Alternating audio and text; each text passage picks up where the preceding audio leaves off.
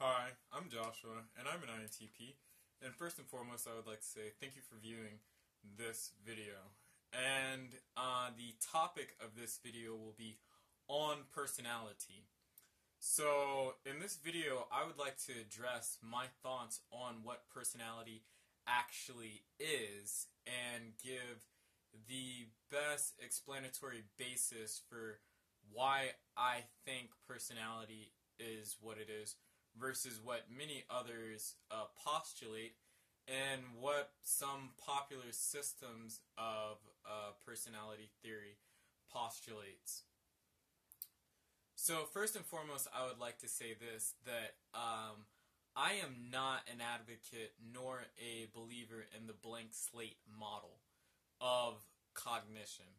And the blank slate model of cognition, as it's popularly known, is roughly this, that people come as blank slates, obviously, or empty vessels to where knowledge is poured into them, and they create themselves, or they create neural pathways by way of experience, and the individual that you're looking at is merely a collection of their own experiences and whatever they have garnered from the environment in terms of their education by way of experience. And I fundamentally don't agree with this, and here's why. Because it's quite obvious that, well, there's a few reasons why, but the first reason why is that it's quite obvious that the basic reflexes of the body and the neural atomic system of the human being to begin with are innate and are pre-packaged, and we come with them. Your brain is just as much responsible for what your personality is as it is for your heartbeat, for the movement of soft muscle tissue, and general gag reflexes, and all other assortment of reflexes. And when babies are born, they're essentially a collection of reflexes in pre-ready packaged action structures, and most of their other systems aren't myelinated, but they do have enough of themselves myelinated or booted up to essentially move their mouths, dart their eyes around, and suck on things. And if you tap on the side of a baby's face, it will begin to move its head around and try and get its tongue, because their tongues are highly myelinated and wired up, and the instant they're born, to suck things.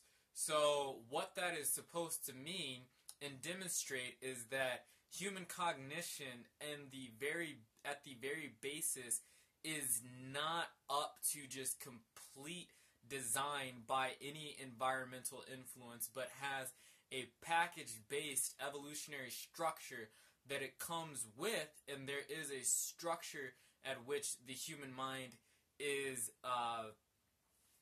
not the human mind as in the brain per se, the mind not existing from the brain, but as the brain itself.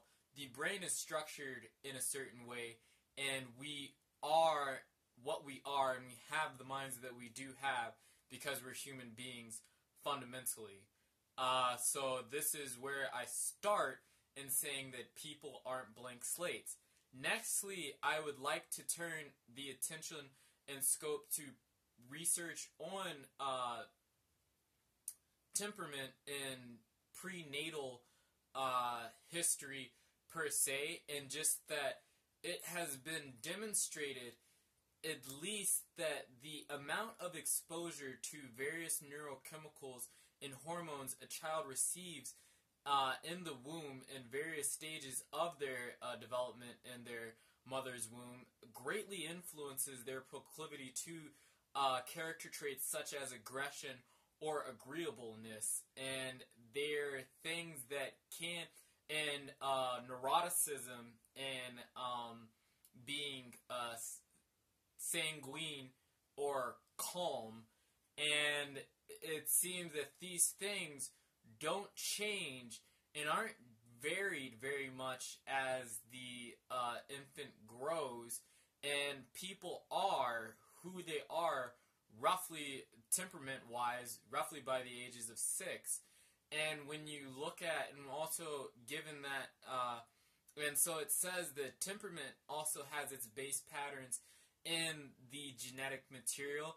No, genetics can't explain for all of behavior, and this is where I say I'm differing. To me, personality is not behavior and the way one acts, or necessarily what one does, but is what one is, per se, or what one can be by way of their existence and their basis. I don't think that there is an infinite possibility for people to become. You do have a base structure to you when you come into the world by way of first being a human being, next by way of having a temperament, and I believe temperament is where personality arises from. But if that is not sufficient enough for one to disavow the blank slate model, I will say this, that other research shows that when you're looking at antisocial behavior, and I don't mean antisocial as it's used popularly, but antisocial as in disruptive and malevolent social behaviors such as psychopathy and sociopathism. Those are antisocial personality disorders. You see that if the child, there's just a pattern that if the child is not taught in some respects to be social and communicative and playful with other children in terms of being able to share or show empathy by those ages, if they're essentially not taught to be empathic by the age of 3, there's not a good chance that they're going to learn it. And if they haven't been taught it by the ages of 6, it almost seems as if they're a lost cause and they're down the river. It's not to say that sociopathism or psychopathy is completely genetic or is completely environmental, but it seems to be an interplay of both. But what is duly noted from what has been examined, or at least the patterns that have been demonstrated in that research, is that 3 and 6 say more than the rest of the life of the individual is going to say. And the same thing is true of IQ. And the brain does not fully myelinate itself, means it doesn't fully insulate its hardware and come online and have the most efficient patterns of transmitting information until about the ages of 20 for women and about 25 for men. So you can say a 20 on average for people.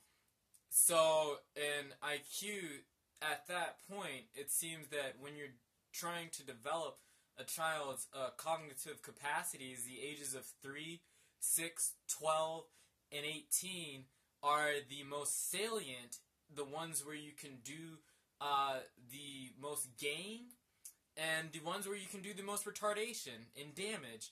Because if a child is severely malnourished from the ages of 3 to 6, you retard their IQ score. You can retard their IQ scores by way of 10 to 15 points. I mean, that's significant.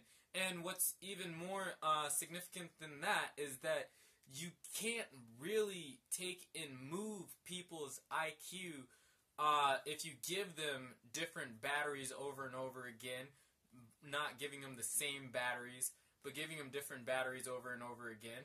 You can't really move it by a substantial amount of points. Let's say you can't take somebody who has an IQ of 60 and get them to an IQ of 40. You can't take extremes and knock them down to other extremes. You can take somebody roughly with an IQ of 20 and retard them by malnourishment, but you can't get somebody with an IQ of 60, which is mentally handicapped, up to being considered profoundly gifted. It's just there's constraints for most things, and it tells me if there's constraints, real physiological constraints, not one by way of somebody's choices or environments, but constraints that come by way of just genetic selection, then there is no blank slate. There is a predetermined, if you are upset with that word, pre-selected, if you're upset with that word, general makeup that a person comes with. And that general makeup that the person comes with is, by and large, going to determine what the environment can act on in the first place and what patterns of behavior can be created to begin with.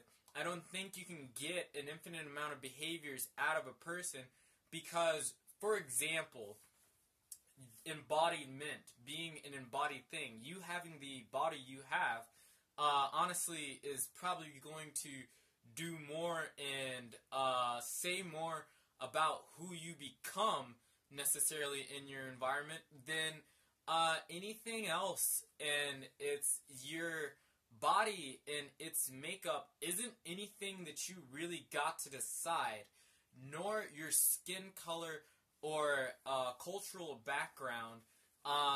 Those things you can say that they are constructions if you want, but there's a biological basis for culture, and you are your genetic blueprint essentially when you come out. And those things are going to heavily influence who you are, but your temperament is going to say how you are, even what you're willing to pay attention to, how confrontational you're willing to be, and a lot of other things. The environment is going to teach you a great deal, and it's going to teach you a multitude of things, and you're going to structure yourself and make yourself up out of what the environment teaches you, but you're making yourself up out of a palette of colors, if you will, that already pre-exist by way of your genetic inheritance and you being a Homo sapien. By those means, personality is not a set of behaviors. It's not simply a set of behaviors, and it's not what you repeatedly do. It's your orientation to existence.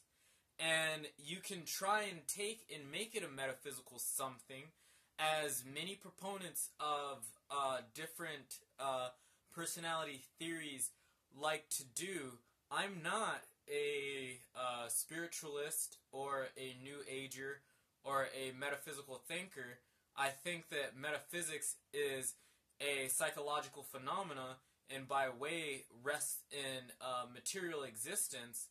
I think that any cosmopoetic or mythopoetic knowledge that we can have is by way of projection from the human psyche, and is only there in extent by way of the action of molecular structures. At bottom, I'm a materialist. I have room for metaphysics, and I have room for a spiritual standpoint, and I think that those things are important and relevant, given that the material existence we have also derives in us an irrationality, or creates in us an irrationality. We are fundamentally irrational beings, not in a pejorative sense, but meaning ones that do not behave mechanistically by way of just the base functions and needs and necessities of our existence. So I think that that is where all the things derive from, but I think they essentially are derived from us and the mind, and not any great cosmo something. I think that the universe is ultimately indifferent towards mankind and human want and need. Now, I say all that to just say that the basis for my view on personality is one by way of biology, neuroscience, and cognitive science, and I'm influenced in my analyses of it, and I will never state or postulate that it is all merely behavior, and that behavior counts for what one's personality is. I don't think that at all. I think that it's a very shallow and superficial understanding of what it is. Neuronal pathways. The neuronal pathways that you can study are have a great deal of multiplicity to them in terms of human behavior. There's so many things that affect behavior that are not at all conscious and aren't unconscious because of early childhood experiences, but are unconscious because they stem from the reptilian and the mammalian center of the brain. They're part of the midbrain or the posterior brain or the hypothalamus or the amygdala, parts of the brain that don't have speech and word patterns, so you can't articulate them, but they're very much there, they're real, and they're running you to some extent, because to be a human being, to me, in one definition, is to be a rough amalgamation of competing biological drives that tend towards the same direction. You are a collection of things that is one entity, but you're a collection nonetheless, and the brain is not this unified entity as people want to spontaneously accept it is. And so personality is not something, and even behavior is not something that is just singular in its derivation and its existence, but has multiplicity to it, meaning that there are multiple structures that make up one's behavior, and why even one takes on the patterns of behaviors that they take on, and why certain people can't take on certain patterns of behaviors, and why there are universal patterns of behaviors that people take on, and why people make up different patterns of behaviors for different biological needs, per se, that you can be passive-aggressive in your social life, but in your sexual life, you may not be that entity at all because of, by way of whatever initial sexual experience that you had that led you to orgasm, you're going to try and seek out and repeat that reward. So you're going to create a base network of behaviors to essentially find that, or whatever pattern you set forth from that initial dopaminergic experience, and the lack of recognition that dopamine sort of drives actions and goal-oriented pattern schemas is somewhat vexing to me and people's conception of personalities. I don't want to complicate the thing, but I just want to say that personality is not neuroses. That's too simple. Personality is not just someone's behaviors, and personality to me is not mythological or spiritual per se by way of its own existence. Personality is an expression of one's material existence, and it says something fundamentally about the way one exists and what they are. You have limitations, and it's showing you your limitations, but not that you can be every representation of what it means to be human. I'm not a New Ager or a Gnostic in believing that there's anything divine about mankind, in the sense that I won't tell any person that you are a god, and I don't think that the idea, I don't know why it's necessary to be a god in the first place, why it's not enough to be human, but I don't believe that there is just this universal, I shouldn't say universal, I think there is the numinous in people, and I think there is something that is awe-inspiring and divine about people, something that is transcendental, and something that is sacred, and I think that the human experience is sacred in of itself. But the other metaphysical things that are sort of smuggled in with those propositions and thoughts, I can't agree with. I'm not a Gnostic. And I would say, moving from that, one's personality is the archetype, their archetypal self. You get human consciousness and the collective unconscious from a reiterative evolutionary process on cognition and consciousness. Consciousness is a manifestation of cognition. It is the bundling of axons and neurons that produce the phenomena that we see and know, and that is our own subjective experience.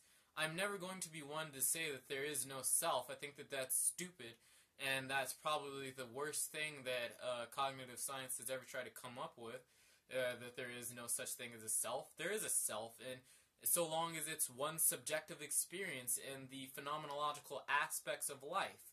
There is a phenomenological structure to what it means to be and to move through the world, and that's maybe not something we're licensed and privy to see right now by way of observing anatomy, but it's one that's as fundamental and as true as the fact that one breathes, quite honestly, from my perspective. Now, it's to say that the way one exists is their personality, and you can say that, well, what is one's existence, and can't one's mode of existence change? And I think that, no, the general representation or the general pattern of one's existence doesn't change. You can redress things and rehash things, but it is still the same thing, and that may be just my introverted thinking, extroverted feeling axis bias, that there really is only one you, and there is only really one way that you exist. I think that people do go through traumas, and people do have schisms, and people do create shadows, and that there are patterns of neuroses that are strapped onto one's conscious that bogs them down and keeps them from their archetypal self.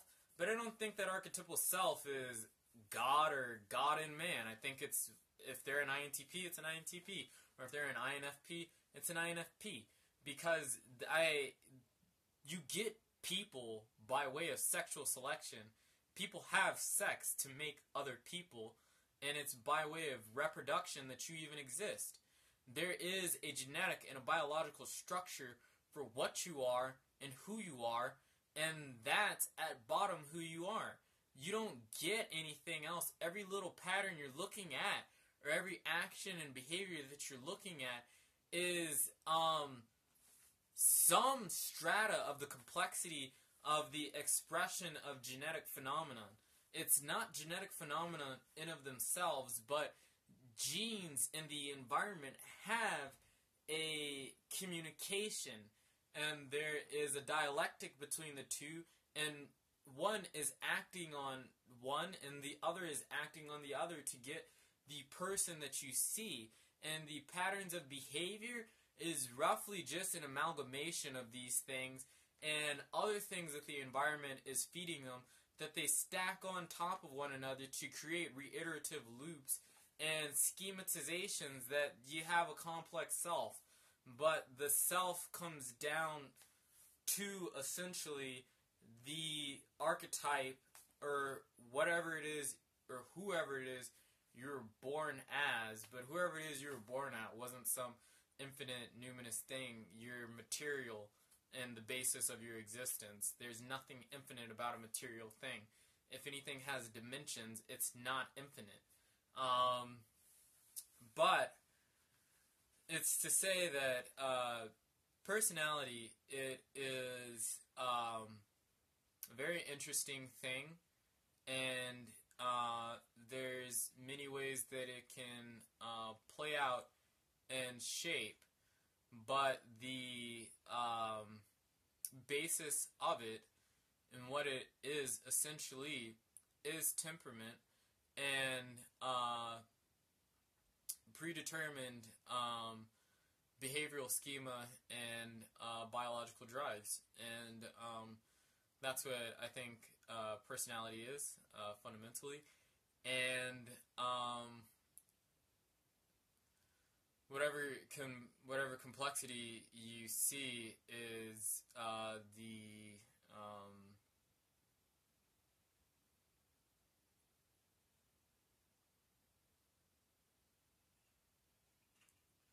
I would say extrapolation and abstraction of already pre-ready-made structures. Nature acts on what already exists, and it can only